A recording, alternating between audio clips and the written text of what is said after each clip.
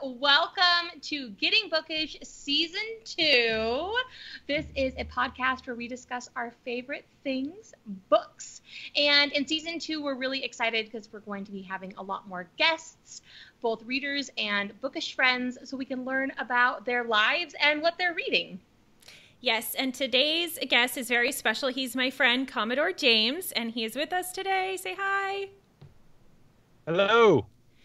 So he is going to be our guest for today, and I'm really excited to have him on our podcast because not only is he a friend from the past, but he also does some really exciting things that you will soon find out about in the world of books. So, Commodore, can you start out with just telling us a little bit about yourself, what you do in your spare time, anything exciting about you?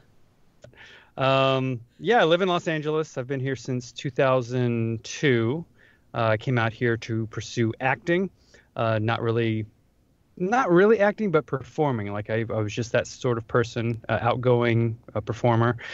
And so I did the acting route for a while, got into the union, performed at theme parks, got in a few commercials. And then you, Shawna, I think back in 2011, it was really weird because we had taken a class together and then you had moved off across the country and hadn't really heard from you in a while. And then all of a sudden you just out of the blue, you're like, hey, have you ever done audiobooks? And I was like, no. And then you told me about that. And that was it. Then I hadn't heard from you again for a while. And I went down that path. And now, since, what has it been, like 7 years, I've recorded over 114 audiobooks. Wow. Yeah. See, I just fly and I drop little nuggets of wisdom to people and then I fly away. Yep. And what's funny is I had all this success and I was like, wow, she just said that and I have all the success. That's really great. And then I don't know, it was maybe a year or so later, 2 years, you called me up out of the blue and you're like, hey, I have to go to set, but I have to take 2 children and there has to be an adult with each child. Can you come and help me? And I was like, oh no, she's dropping another nugget. I have to do this. And so I went to set and I just took care of the little babies and I didn't, it was just like this weird little thing of like, okay, yeah, Lord, it happened once. What's going to happen this time? And I just held a baby in a trailer and kept it from crying. And that was it. But still, it was fun. Yeah, that was on the set of, was it Criminal Minds? I don't know. I was I was only on set for like maybe 30 seconds. Like literally they came in, they're like, we don't need them. And I walked back out.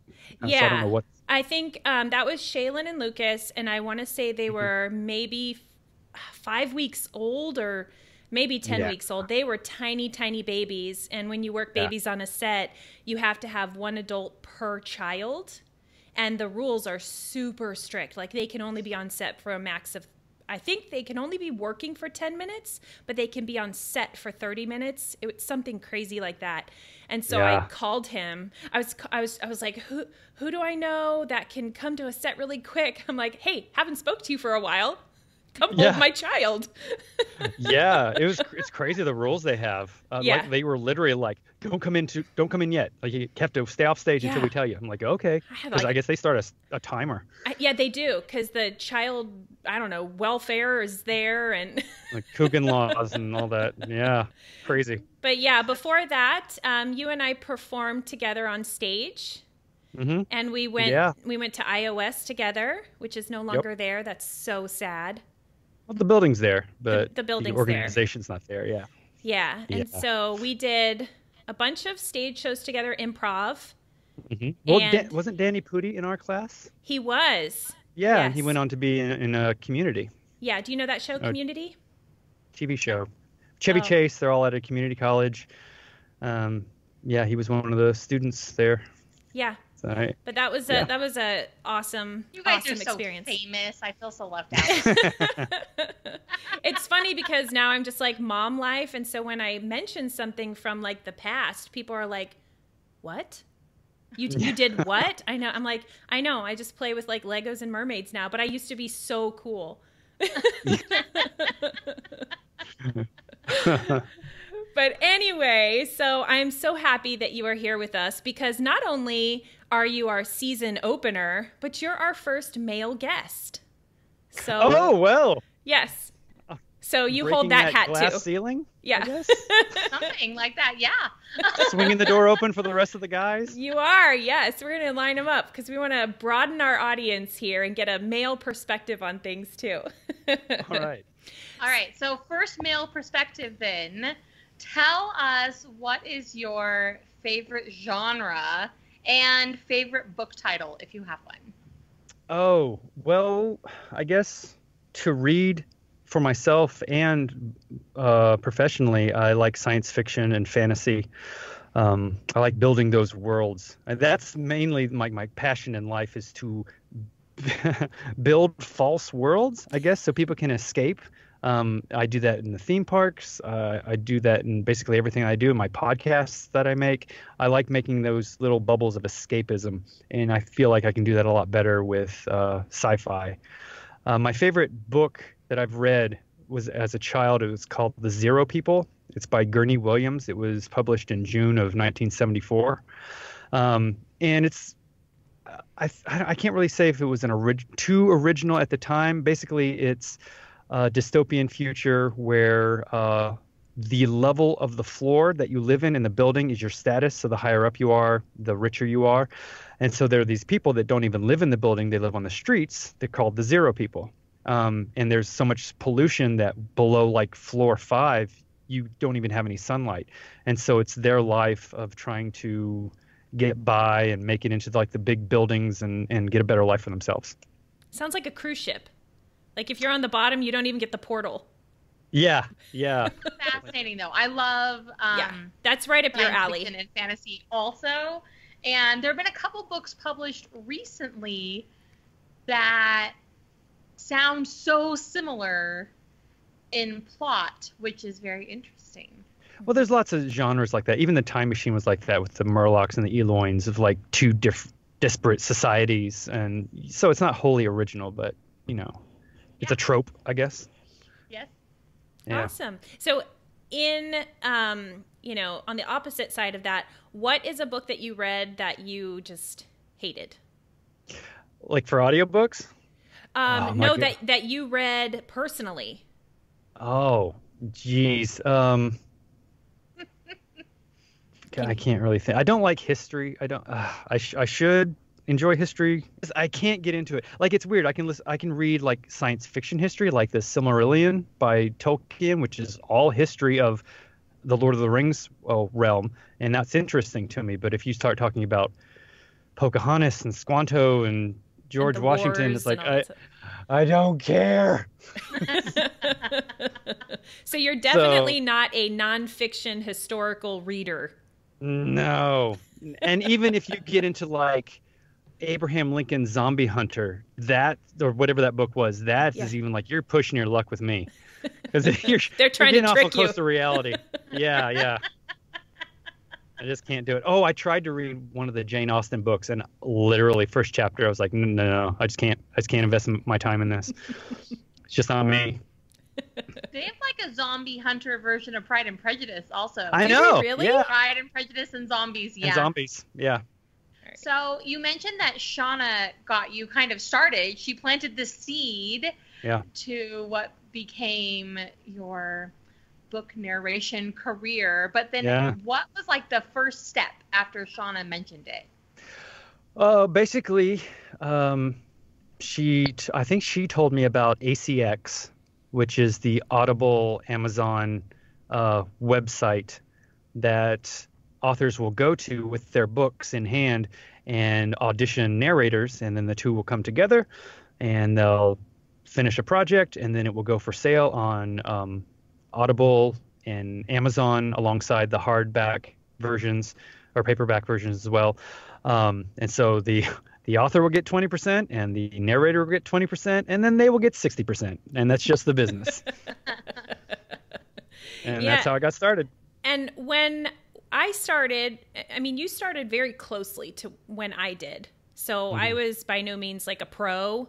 I had a couple books under my belt when he started. But I feel like Audible wasn't a big thing. Like audiobooks weren't this huge thing at that time. I know some people listen to them, but it wasn't like it is now, where you can mention it and they're like, oh, I have Audible. Like I had to explain a lot what that was. And people thought I was almost going like behind in times by reading, like narrating a book. They're like, do people even do that anymore? Like, yeah, because people still say books on tape. Yeah, it's exactly. Like, I don't think there's been a book on tape for a decade. Yeah. So it was really fun to start that. And I remember when he was asking me these questions, I'm like, I don't know the answer to that one. I'm like, well, you know what? I just kind of Googled everything and I YouTubed everything. And I think that's what makes it really fun is like he and I literally started with zero knowledge. I mean, we didn't go to a class or anything. I mean, I don't know what you did, but I Googled and I YouTubed everything to learn how to do it. I think I did that for the technical side of it, but for the performance side of it, I just jumped in and I auditioned and somebody said yes. So I was like, okay, let's do this first book. Now to go back and to listen to that first book now, it's like, oh my God, no, Finkel is Einhorn. It's awful. It is. It's very painful. Yeah. So, but that's just how anything is. I mean, people who are on long-running television shows, they will go back and watch the first season and been like, what was I doing?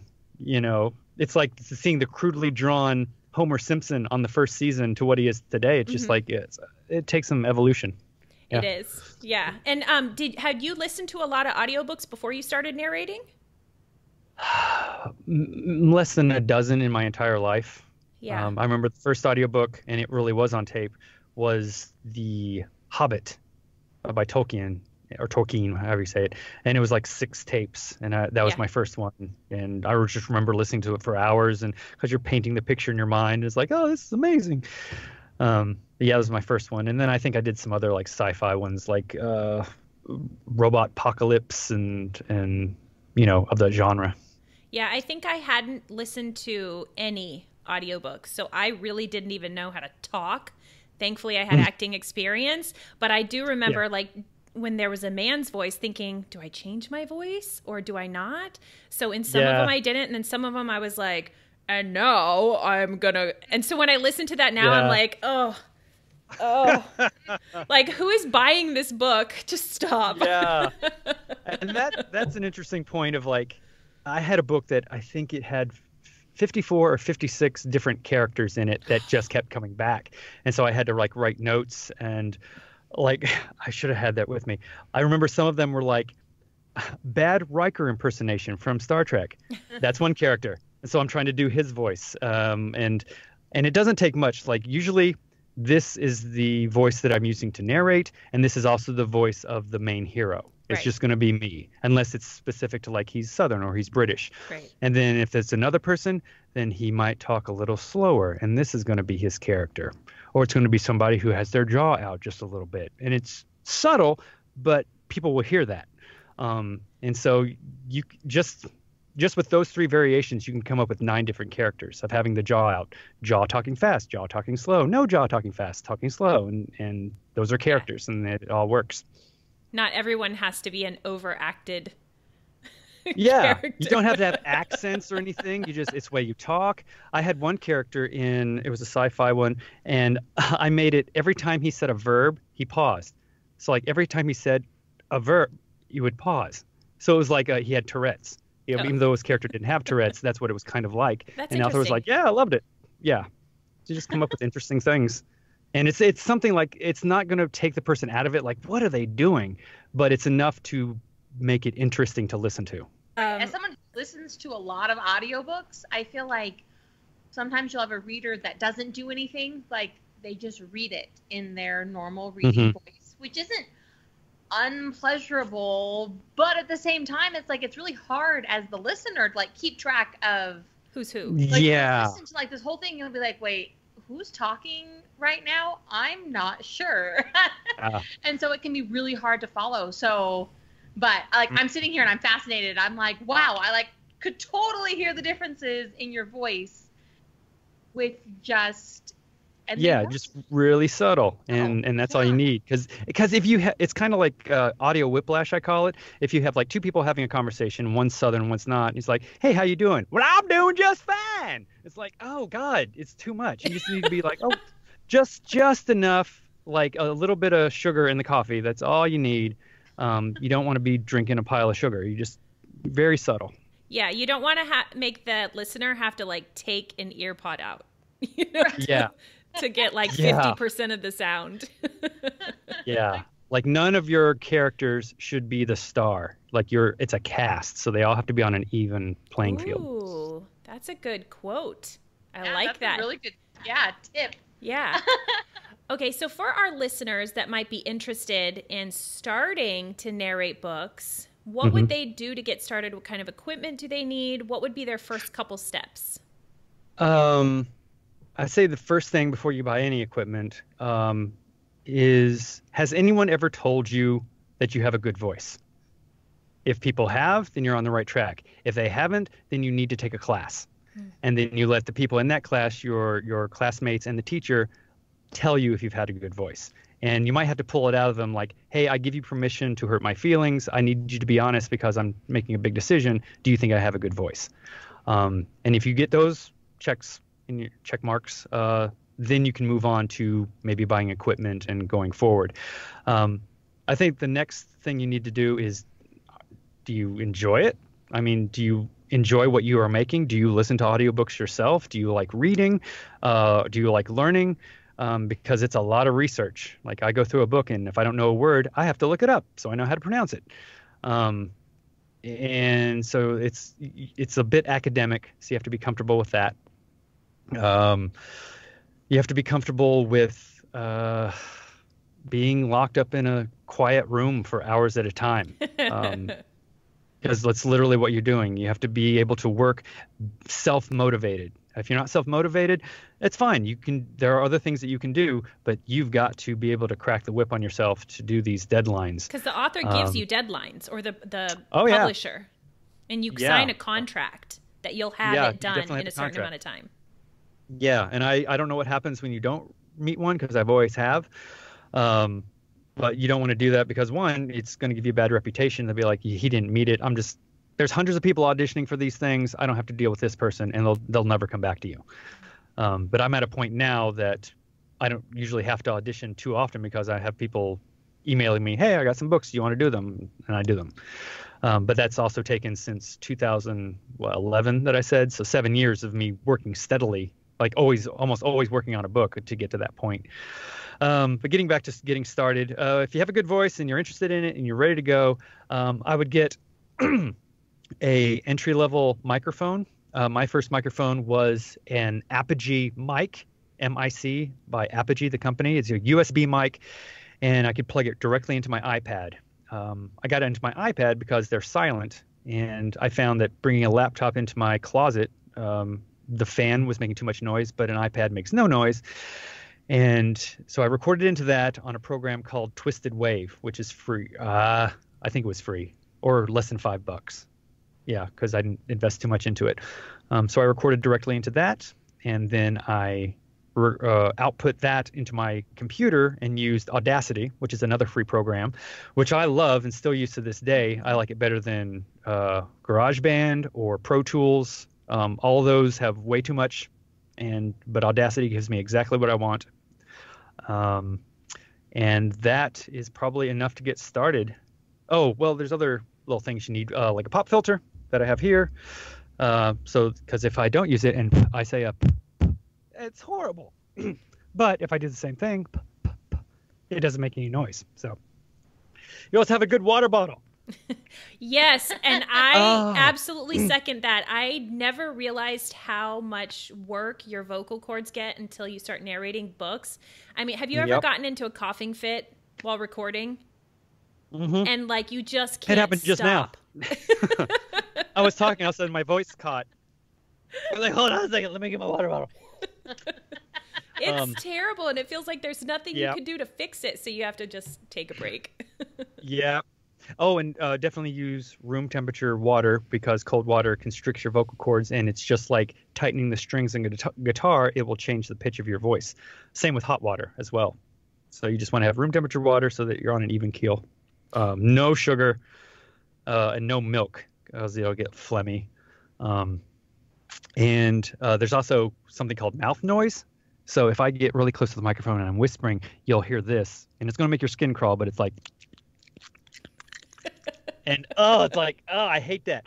But you'll go back and listen to your recording, and there may be too much of that. And a good way to get rid of that is to bite into a piece of green apple, just a slice of it, and you don't have to eat it. You can just like bite into it, and then just take a little bit of a bite, and that will change the pH of your saliva and make it less sticky. And so that will go away. But you have to also avoid sugar and milk because those are really big things to making the mouth noise.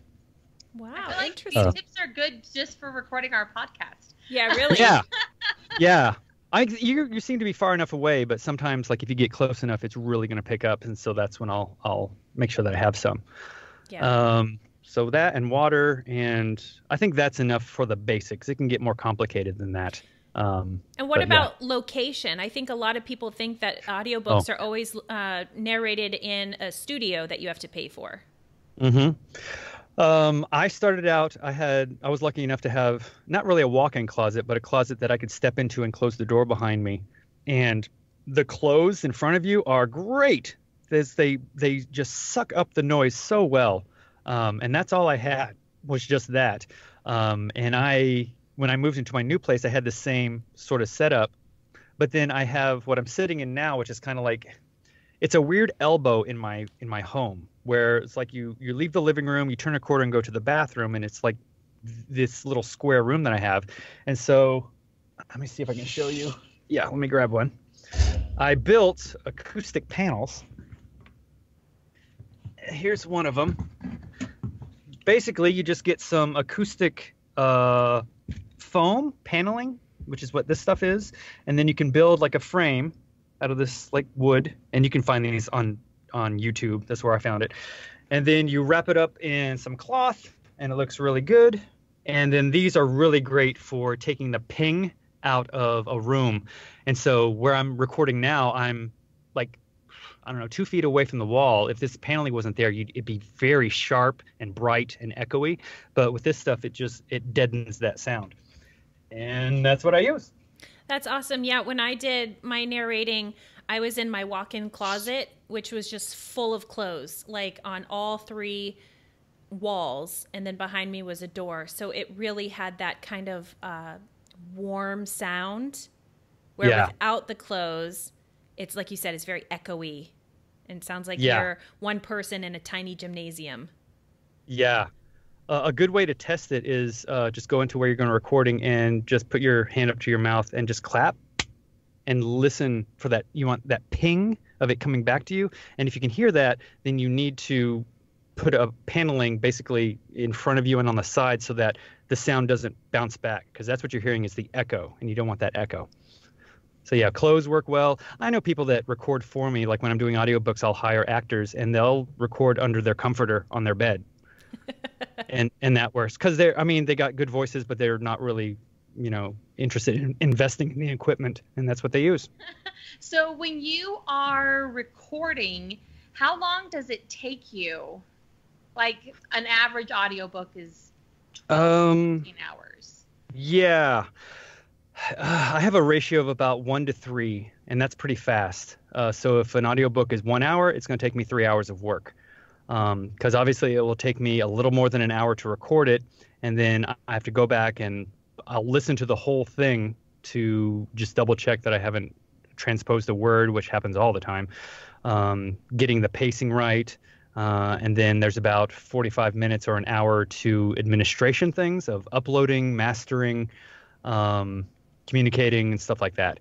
That's just my voice alone. If I bring in other actors, or if the author has requested sound effects, music, ambient noise, vocal processing, like if people are talking in a room, I want to make it sound like they're talking in a room. So I'll up the reverb to bring in the echo. That'll be about a 1 to 5 ratio. Wow. Yeah. Actually, I have a pie chart, actually.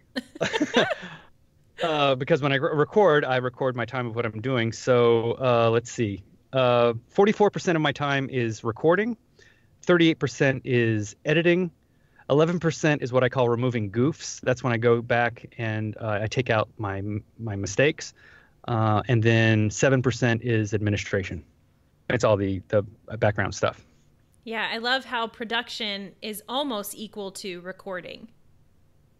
Yeah, yeah.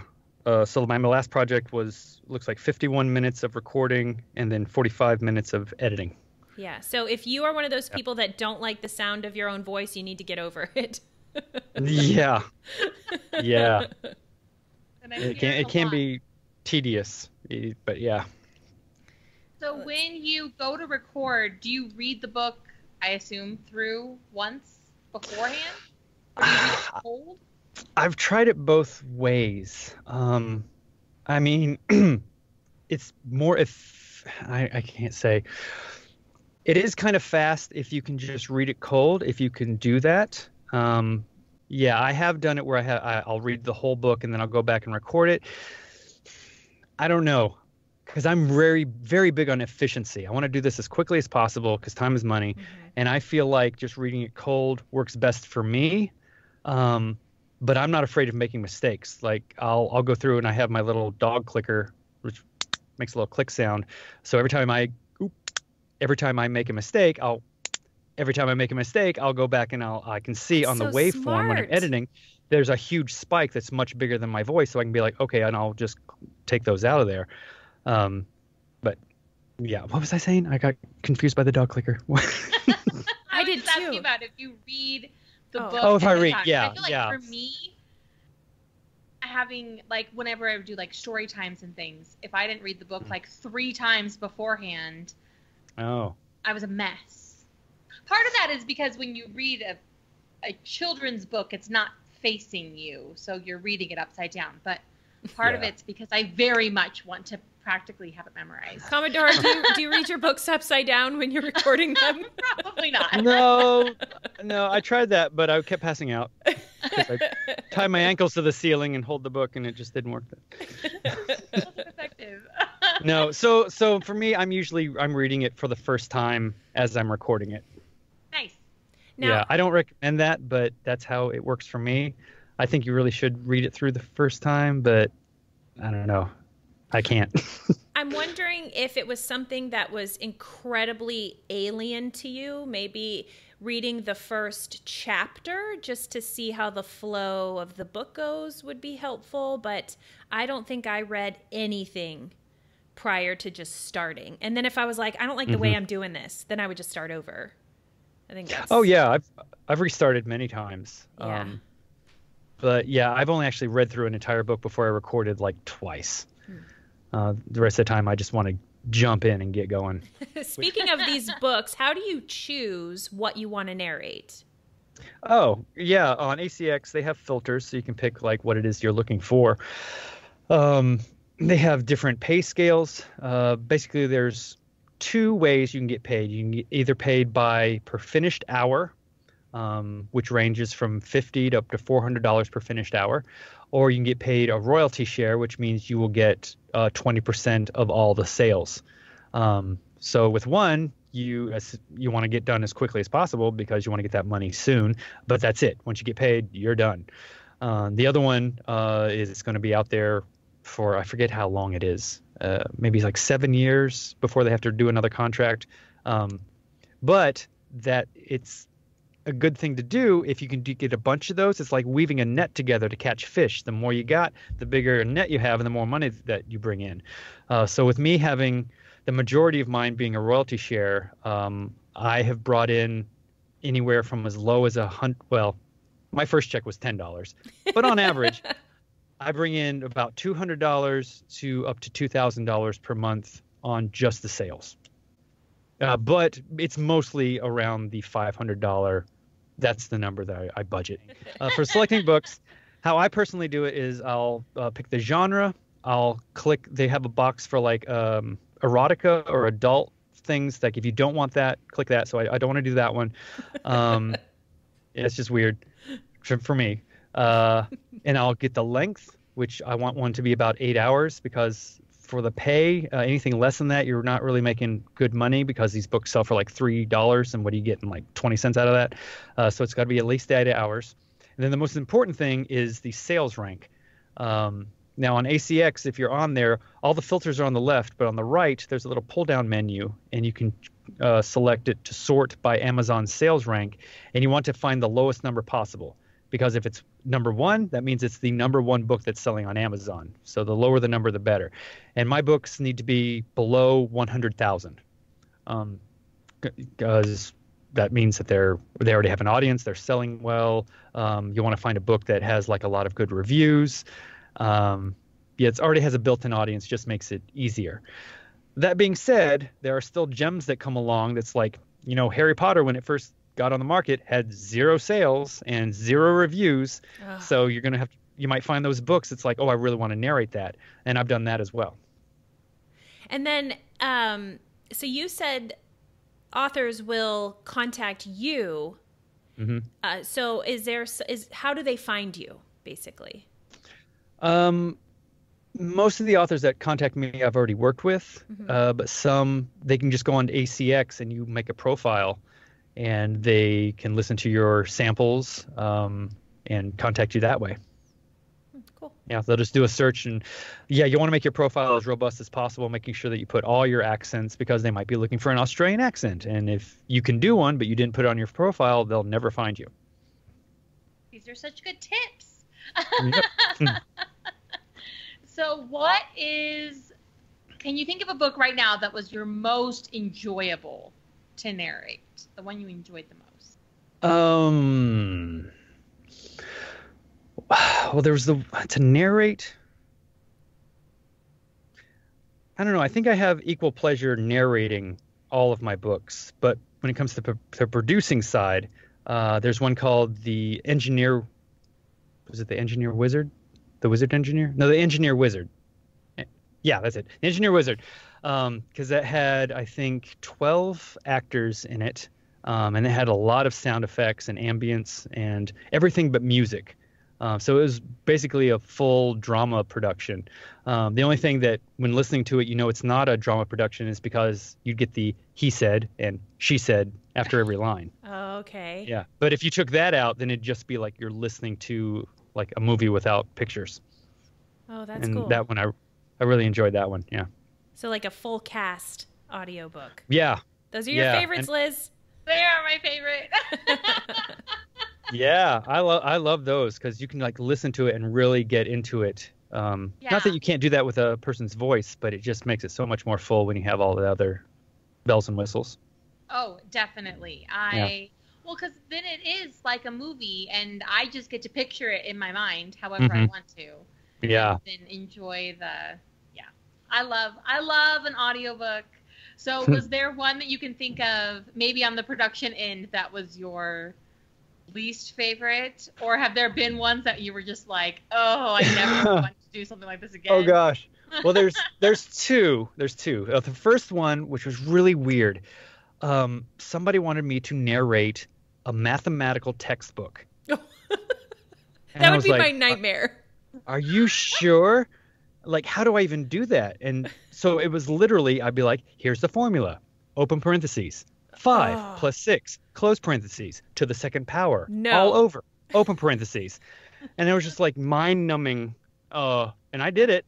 And I suppose it like would be helpful for someone who's blind, but they've got to have a better way to learn mathematics. I mean, honestly. Right.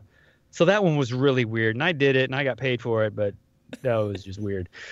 The other one, an author contacted me out of the blue, and she's like, hey, could you do this book? It's a science fiction epic, like a space novel. I'm like, oh, yeah, that'll be great. And I read a couple chapters, and the first 2 chapters, and jumped in and did it. And then by the 3rd chapter, it's actually like a science fiction erotica. Like, oh, no. Like a PG, like NC-17. It wasn't like really graphic, but it's like every time these 2 characters came in the room, you knew they were going to have sex. And it's like, there's only so many times I can moan and still mean it. I said every euphemism for the male and female body part known to man. Like, she must have just had a thesaurus and was like, oh, yes, we'll use this one now. It's like, oh, gosh. I felt like that's what she said. Just kept rolling through my mind the whole time. Like, that's what she said. And yeah, it was just a lot of grunting.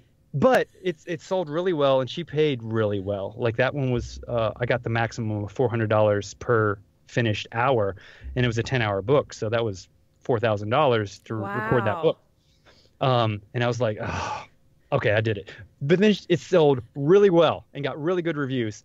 And she contacted me. She's like, hey, I got the second book. You want to do that? And I was like, I don't want to say no, because that's unprofessional. Because clearly I've done the first book and it did well. So I was like, I know what I'll do.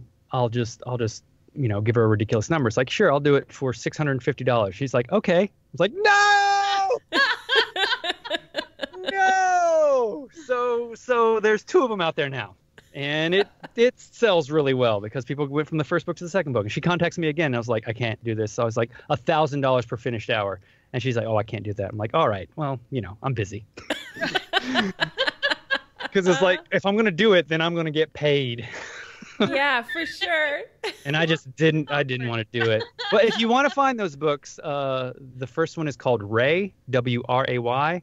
And the second one is, I don't know. But if you can find Ray, it's the second one of that series. That's so funny. That'd been funny if she was like, $1,000, you got it.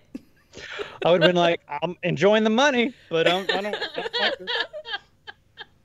And plus the protagonist, like the main hero, he's this huge hulking alien that had his throat damaged in battle. So if I can remember how I did it. So this is how I did his voice the entire time. I actually pushed on my throat so that the air passing through would be a bit rougher, and this is what he sounded like. And so I had to do that for, was it 10 hours on the first one, I think 12 on the next. So, yeah. That's is like rough physically on you. Yeah. It sounded really good. Yeah. I got paid, but never again. I bet that was so fun to listen back to and hear yourself saying the editing. Awesome, I just felt like I wanted to be in a corner and burn my clothes. Like, no. But the pay was awesome. When it came out. The pay was good, and I never told my family about it. So, I mean, you can find it if you look up my name. I put my credit on there, but yeah, I didn't tell anybody about it. That is. And why would I? I wasn't going to make any more money from the sales, so it's like, doesn't matter. All right. So how do you make money narrating books? Can you give a little bit more detail on what people can expect right out of the gate? Yeah. How do they get paid? Well, as I said, there's two ways on ACX that you can choose. Actually, the author chooses how to do it. It's per finished hour. So that means if the audiobook runs an hour long, then you get paid whatever that rate is. So $50 an hour, you get paid $50. The second way is what's called a royalty share, which means that you will get 20% of whatever the sales are from that book. And 20% goes to the author, 60% goes to the company. And then they've just come up with a new way, which is a mix of the two. So you can get paid for your work up front. Well, not up front, but when you finish. And then you will also get sales. So that's, I think, called Royalty Share Plus. And they just came up with that. I haven't used it yet. So those are the three options you can get paid. And then how ACX works is you get paid once a month. They'll tally everything up, and then usually the last week of every month is when they will issue the check from the previous month. So I just got paid yesterday for the month of July. And then for the month of August, any sales I'll get paid for in the last month or last week of September. And that's how it works, direct deposit into your account. And then we already went over like how much I average with 114 books. I average about $500 a month. And that's about it. And then, because I remember this when I did it, but I can't remember the exact. Don't you get extra the more the book sells? Yeah, I haven't gotten too much into that. Yeah, if it sells well, then I think it goes up to 25% each for you and the author. But I think that's as high as it goes. So it goes up like another 5%, which is just, I don't even bother with that math. Okay. Yeah. I couldn't remember if it was a lot. But if you are somebody that has a platform and you also want to advertise that you're narrating books, then that could get you bumped up into that bracket. if you have an audience already of people that listen to you, if you have a blog or, things like that. Yeah, there's lots of ways you can market. There's a lot of podcasts that just review audiobooks. You can get them to review your book. ACX allows you to have what are called promo codes. So you can contact someone's like, hey, I'd like you to listen to my book. Put this code into the website and you can get it for free. And that's a way to promote yourself. And I've done that. I've actually just exchanged reviews. It's like, hey, would you review my book if I give it to you for free? I'm like, sure. So there's not really any money involved. So it's not like payola, but you're giving them a free book in exchange for a review, which I think is completely ethical. Yeah. Yeah. I do that all the time. I review people's books. Yeah. I mean, I think that it's pretty normal now, like with all the bloggers and all the bookish people out there. Yeah. Yeah. Anyone that has a podcast. Yeah. So, are you working on a project right now? Sort of. I had an author who contacted me and gave me 3 books all at once, which I've never done before, and they were all in a series. That just seemed like it never ended. It was just so much work. I think I had 18 actors filling out all the roles across 3 books, averaging 12 hours apiece, and it just took months to do because there's so many layers. I have to wait for the people to send me their files, and they're all over the world. I think a couple of people were in England on that one, so it's like I'm emailing them at asynchronous times, and we have to wait to hear from one another. Doing retakes, the author will hear something, he's like, I don't really like that, can you change it?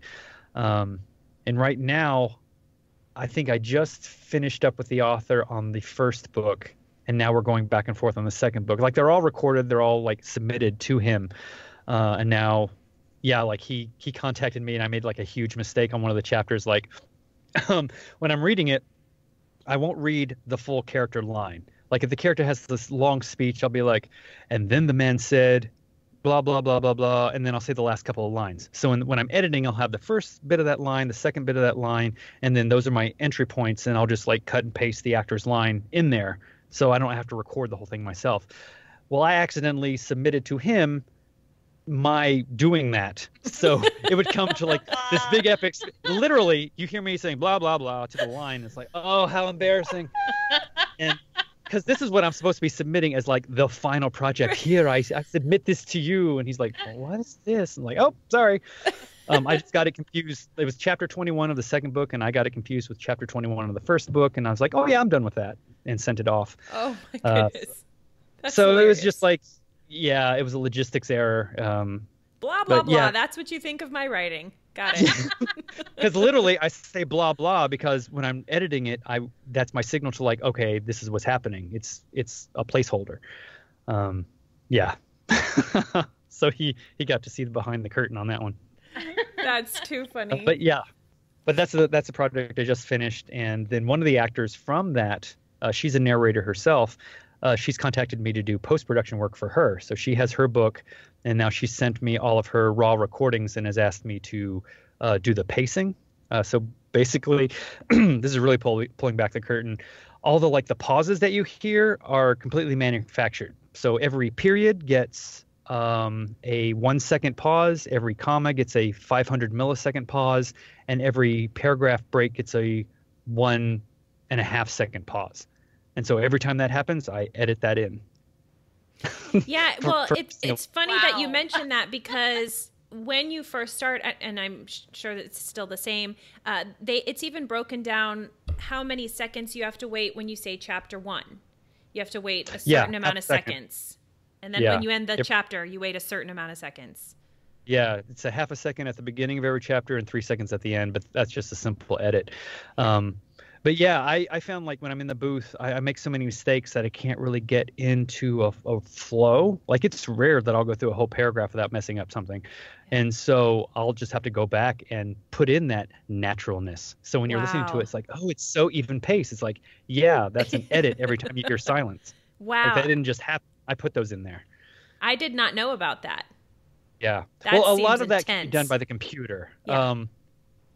basically, when I edit it, I can take the entire timeline and I can tell the computer, make every pause in there half a second. And so that takes care of all my commas. And now I just have to listen to, and every time there's a period, I can, well, I'll show you. I have a gaming mouse that has 15 buttons on it. Oh my goodness. And I have that programmed to do certain things in my Audacity. So as I'm listening, all I have to do is press this button here, and it will pause it, add half a second of sound, and then play again. And so I'm just sitting there listening. It's like period, click, paragraph, click the other button, period, click.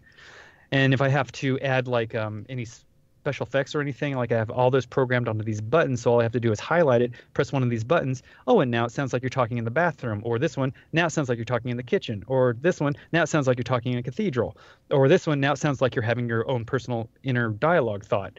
And so that way I can just sit there with one hand, I'm listening, and just click, click, click, and almost edit in real time. So if it's an hour long, it may be, maybe an hour and 20 minutes of me editing, and I'm done. That's fascinating, because otherwise in Audacity, you would have to highlight it, click, drop down, pick whatever, re-listen to it. So if you just want to put a pause on there, basically you'd have to hit the space bar, put the mouse where you wanted it, Control V if you've copied that sound. Then you have to press space bar again for it to play again.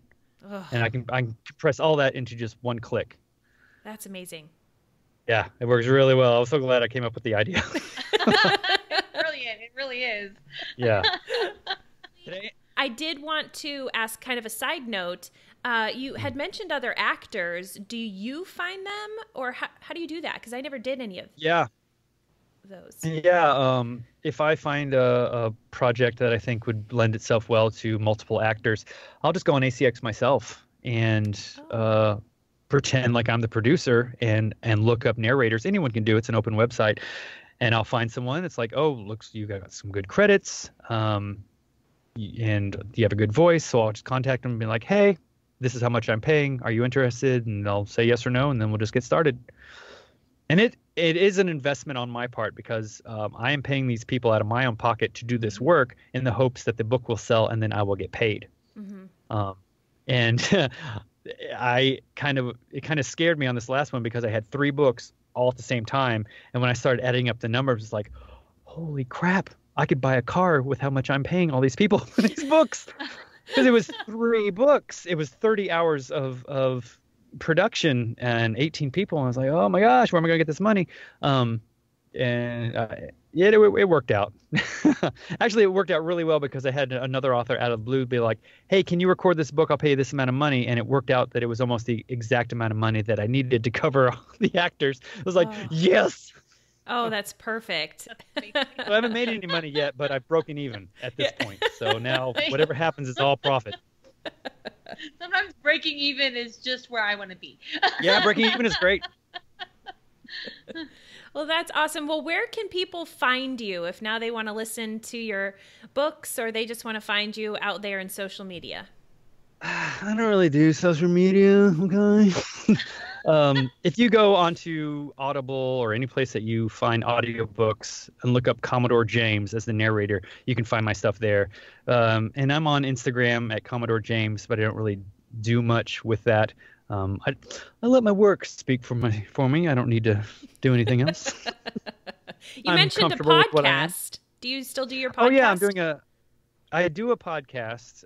It's called The Spell of the Day, and it's kind of a meta kind of thing. If you listen to it, it's brought to you by the Department of Magical Affairs, and they bring you a new spell every Wednesday and Sunday.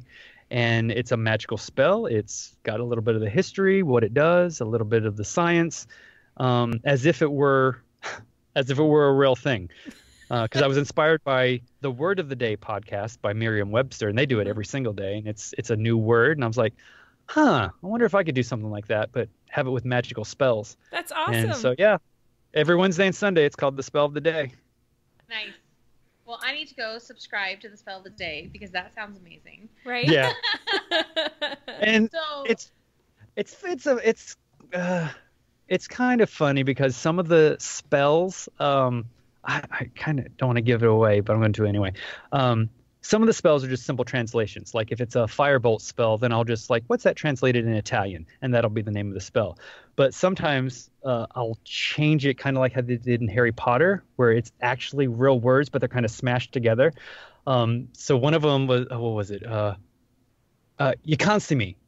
Yakansimi was a spell that makes you invisible. You can't see me. You See, you got see it. me. You can't see me. That's great. But I say it in a way, it's like, you can't see me. Okay. Yeah. But you wouldn't get it unless you were to see it spelled out. So, Right. yeah, it's like a little inside joke for myself. I like it. Yeah.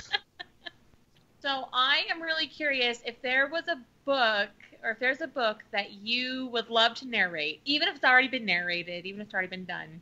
Mhm. Like, what's a book you would love to do?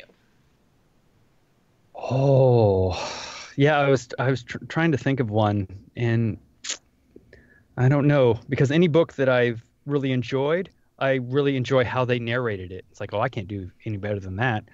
I like what they've done. Well, I do like the Harry Potter books. I like any of the Star Wars books. Those things are really well produced. It's like you are literally listening to a movie. They've got the music, like the John Williams music, and that's incredible.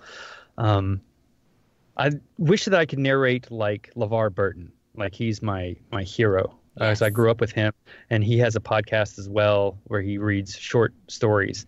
Yes. So I think that's my goal more than any specific book. It's to sound like I like his delivery, and I've tried to do it, and I can't do it like him, which is good because it still sounds like me. I don't want to sound like anybody else, but I do like his technique. Yeah. Well, thank you so much for being with us here. I really appreciate it. You gave so many tips and, I mean, things that I like, biting into a green apple. Like, who would have thought? Well, an apple slice, not like a whole Right. apple shoved in your face. Just get the juices flowing. Right. You know. I mean, Yeah. that's fantastic. So I think that our audience, if there's anybody interested in starting to narrate, I think your tip on first finding out if you even have a voice people want to listen to is great. Yeah, that's really important. Find out if other people agree with you, because if they don't, they're not going to buy your book. Yeah. And you're going to be doing it for nothing. Yeah, because I've listened to some and I'll just listen to the sample and I'm like, oh, I cannot listen to you for 10 hours. I can't. Yeah. And I'm done with that. And I've had reviews say that to me. It's like, oh, I couldn't get to the book, didn't like the sound of his voice. It's like, well, that's cool. I mean, the other people do like it, so I got that going for me. But if everyone's saying, I don't like your voice, you need to listen to that. I mean, sure, you can be a rebel. It's like, no, I'm going to fight and go for my dream. It's like, okay. But you got to have people following you if you want to be a leader. They're going to have to buy your book. Yeah. Yeah. All right. Well, we appreciate you so much being on, especially our season premiere of season 2. And thank you so much. And I'm going to go check out your podcast because that sounds absolutely fantastic. Awesome. Maybe I'll have 3 listeners now. All right. Well, thank you so much. I feel like as an audiobook listener, I learned so much about what happens before it gets to me and I get to enjoy it. So this was amazing. And thank you for being our first guest in season 2. And for all of our listeners, we will be back soon with lots more super exciting bookish content. Thanks for joining us, guys. Bye. Bye. Bye.